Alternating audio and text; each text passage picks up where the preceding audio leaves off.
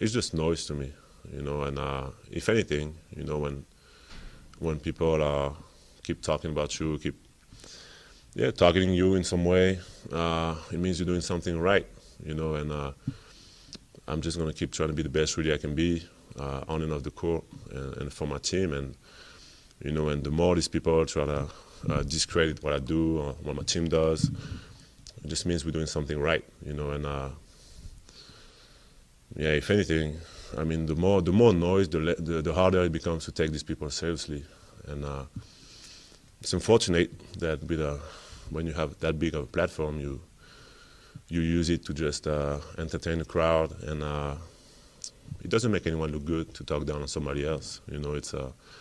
when you're great at what you do, you don't need to talk down on anybody, and the world will recognize you for who you are and what you do. So that's my mindset, and it's just noise.